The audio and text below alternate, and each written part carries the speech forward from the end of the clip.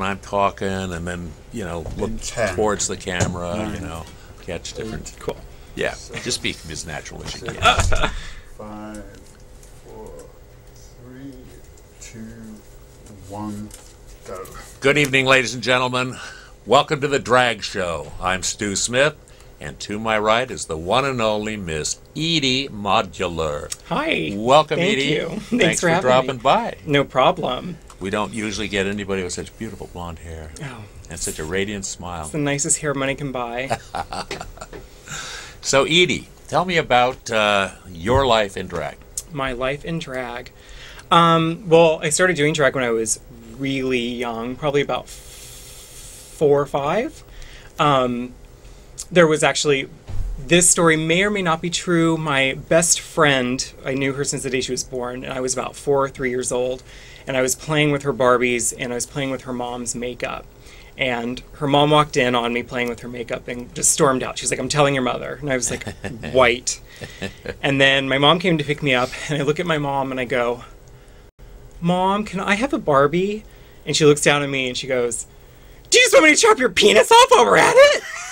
And walks away, and she's really upset. My parents are amazing. My parents are absolutely amazing. I love them. They're the most supportive people in the world. But I don't think they were prepared. And then the older I got, every day after school, I would come home and wear my mom's Betsy Johnson dresses before she got home from work. So, And was this in Baltimore? Virginia Beach, Virginia. Aha. That's where I was born and raised. And then I moved to Baltimore when I was 18 to go to art school. Okay. Yeah, I was a printmaking major. And yeah, I think I read that somewhere. You've got a lot of different career aspirations and experiences. A Jane of all trades and master of none, really, I would say. That's a pretty good way to live. Yeah, it's I fun. think, Never a dull moment. You're never done learning. Teachability is a great asset. You've talked a little bit about food in the past, and I'm fascinated by food. I write about food, and I know that you're really, really passionate about it. Oh, you write about it? Yeah. Oh, sweet. But I'd love to hear some of your ideas. I mean, I think that you've got some ideas about your persona being in some kind of a talk show format, or Sort of. You're already doing books, I think, right? Well, I'm working on a series of cookbook scenes. I put out the first one last summer. I'm working on a second one now. It's going to be more in depth. It's going to be essays. It's going to be restaurant reviews. It's going to be recipes. It's called Stuff to Put in Your Mouth. Miss Edie Modular, Stuff to Put in Your Mouth. I just think food is really important. I think it's really, really important. And I think it is long overdue to see a drag persona have sort of a food-related show that isn't pure camp, actually has like a serious side to it. It's, it should be funny and entertaining. But, I think food is something to be taken seriously. And I think that, especially like politically today, it's getting a lot of attention about how it's treated and how it's, produced and consumed. And I think America needs, there's never enough fingers pointing in the right directions in America.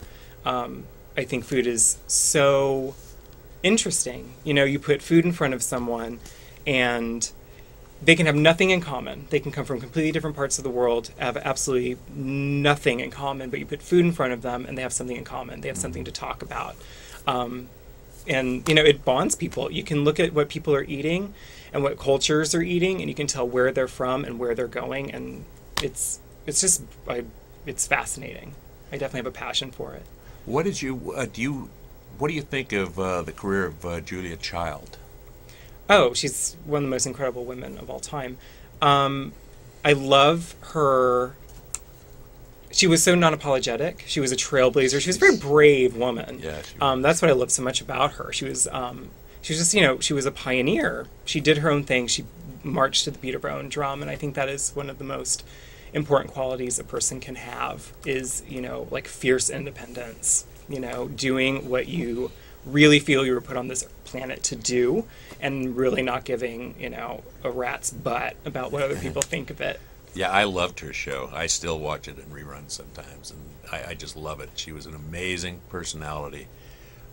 So if you were to have a show right now, I mean, is there a specific type of food? Are you into vegetarian or... No. Vegetarianism depresses me. There's the only two things in the world that I won't eat are turtle and frog. I will eat anything else. I will try it all. And you know, food is like a tool for bonding people, you know, is sort of like the approach I always try to take to it. So learning and eating the foods of other cultures is super important. So I would never just hone in on one thing in particular. That's great. I'm obsessed with Spanish food, and I'm obsessed with Filipino food recently. Has been something I've been really, really interested in. They have a lot in common, you know, heavily influenced from, you know, like you can look at it, it's like, you know, the whole Spanish history of the Philippines is like, it's there in their food, you know, you pay close enough attention, you can see the, you know, bonds, you know, the ties that bind, I guess. Well, any restaurants that you particularly like in San Francisco? Oh yeah, this is the best city in the country to want to eat in, I think. Even better, even more so than New York. The best food I have ever tasted in my entire life is probably prepared at Boulette's Larder in the Ferry Building. Okay, it's incredible. The chef, Emeril Shortner, is a genius. I think Range on Valencia Street is amazing.